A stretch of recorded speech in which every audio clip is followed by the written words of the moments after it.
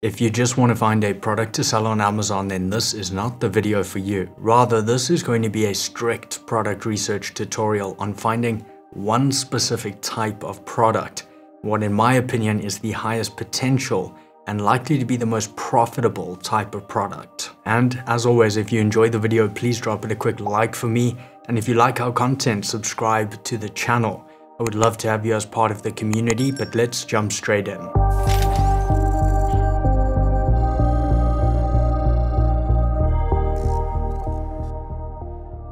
We are focusing on product discovery today, that is, coming up with the idea, not actually evaluating those results. So this is going to show you exactly how to approach and start your research. Step number 1, this is the battle plan. We need a strategic approach to research, and this is going to give us our base criteria. And for this specific research, we are only going to be focusing on products that provide us with ease of profitability, ease of PPC ROI, and ease of unique product creation. Let's start with the first one, ease of profitability. Since many physical product expenses are based on the volume of that product, that is the size and weight, they're not actually related to the price. One of the easiest ways to build room into your margin is to sell products that sell at a higher sell price. So we're only going to be focusing on products that we can sell to customers for above $45. Second, ease of PPC ROI. Now, ad spend can actually be the difference between a successful and unsuccessful product, and this is becoming even more prevalent these days with the rise in cost per click when you're running PPC or advertising your products on Amazon. So we are going to be focusing on the categories of products where those categories afford us the best possible PPC performance. In other words, lower ACOS on average, lower cost per click on average, etc. And there are actually big differences here. Here's an example. Beauty and personal care has an average ACOS of 44.1%, average cost per click of 92 cents. Whereas if you compare that to tools and home improvement, that has an average ACOS of 24.8% and a cost per click of just 64 cents. Essentially what that means is on average, if your product's listed in tools and home improvement, your advertising is twice as profitable and your cost per click, or how much you pay every time a customer clicks your ad, is almost 30% less. Now, also considering the average sell price of products in these categories, the average order value, along with the PPC performance, we are only going to be focusing on these categories. And you can learn exactly how I selected those categories in this video up here. Of course, you can widen the categories that you do for your research, but it is worth knowing these are some of the best for PPC performance. And third, ease of unique product creation. Now, a crucial aspect of FBA is offering customers a better and unique product of your own. If you just sell what's already there, then you have to compete with things like review counts or even worse, price point. Think about when you shop for a product. Sometimes you just want the lowest price. Sometimes you use review counts to quickly make your decision, but other times you scrutinize products, you look between them, you look at their attributes and features and functionality, and we are looking for the latter type, where customers spend more time on this decision and they value that uniqueness. And one of the product types that is easiest in terms of that, in terms of developing it further and where that development is valued by customers, is giftable products. And so based on this, I'm going to narrow down and focus only on these 3 categories. And again, you can learn more about how I evaluated the giftability of those in this video up here. But now we have our battle plan. Before we move on to 2, I want to explain a principle that I've come up with to distinguish between looking at individual products and their markets. When you're doing product research, you're actually looking for a high potential market, not product. So picture an iceberg. The whole iceberg is a market full of products. Now, the majority of the products in the market is the mass of the iceberg, and that's actually beneath the water's surface. But one individual product is also part of this market, but it is visible, and this is the tip of the iceberg above the surface. And so when you begin your research, you're actually finding an individual product.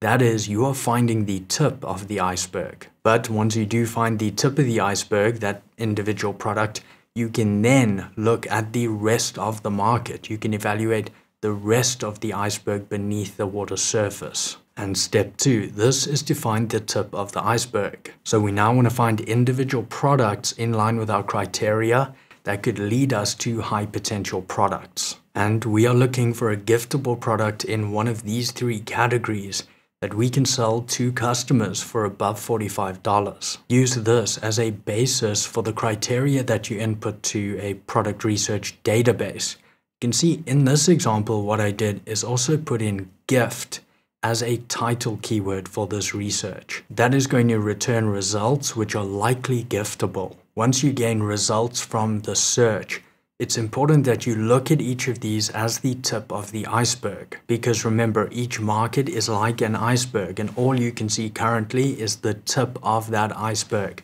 So a product might have very low reviews here, the individual product you're looking at, but once you go through to that market, you see massive review counts.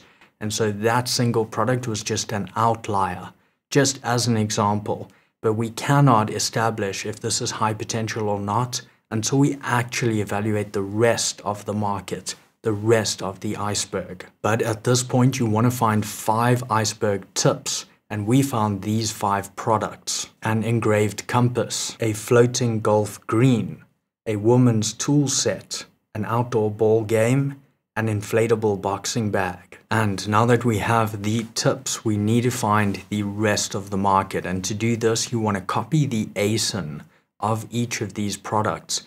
Then you want to go over to Cerebro. Here we're going to run a reverse ASIN search. So let's take the woman's tool set as an example here. We're going to copy that ASIN, open Cerebro, drop in the ASIN and search. And this tool will tell you which keywords this product performs well for. As you can see here, this product is actually ranking organically very, very well for these specific keywords. Next, though, we need to determine which of these is the best representation of this iceberg, of this market. That is, which one is searched the most by customers, highest search volume. Because we know that other competitors in this market are going to want to rank for that. They're going to want to be in front of those customer searches.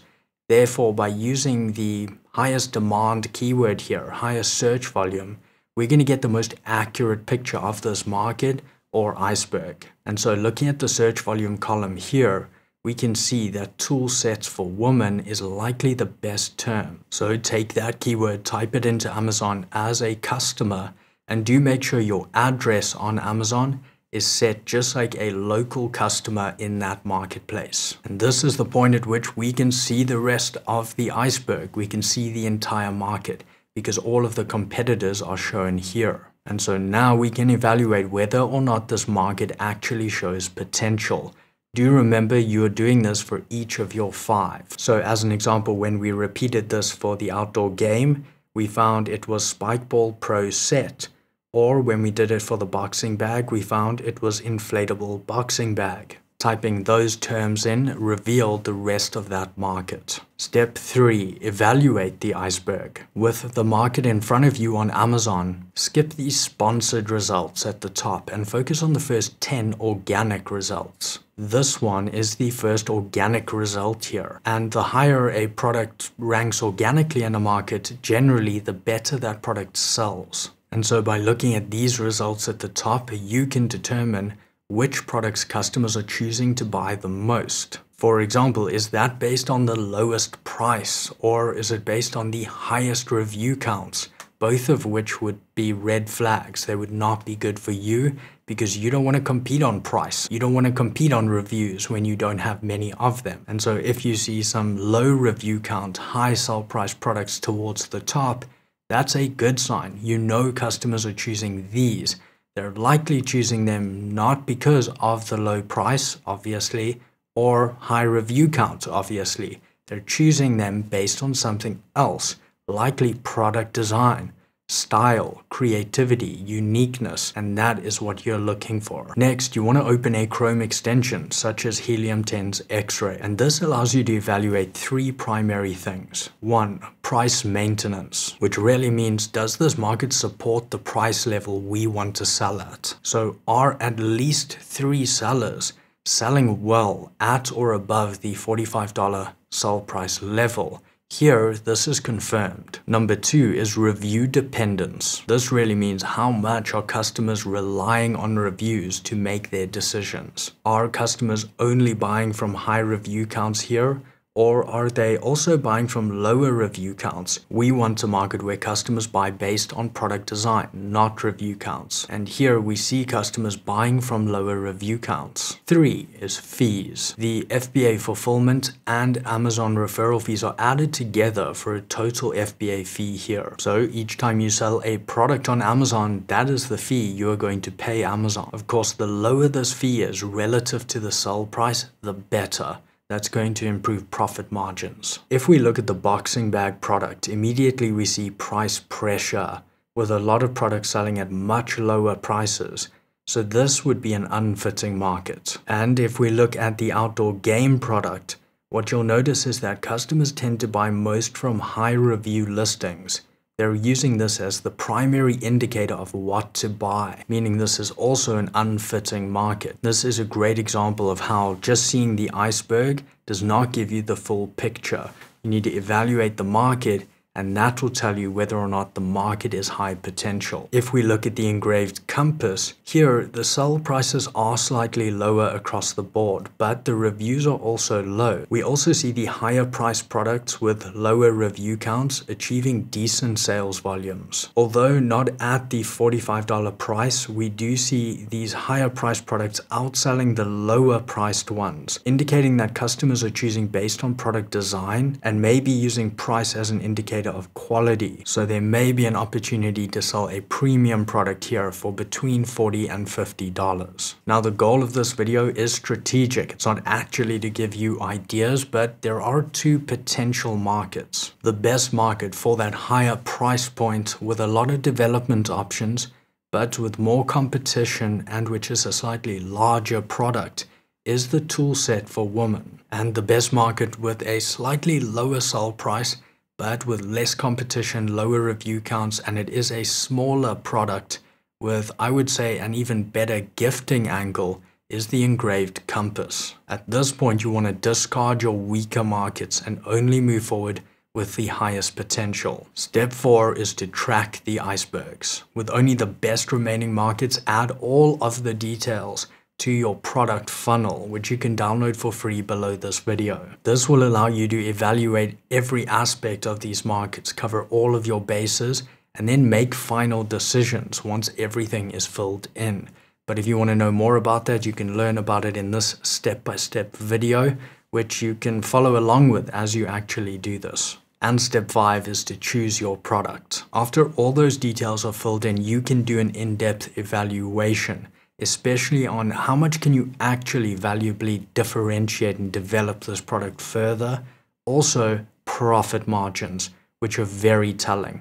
And between those 2 aspects, you should find a clear winner. But this video focuses only on product discovery. But do comment below for me if you would like a part 2, which I dedicate to the next stage of the research process.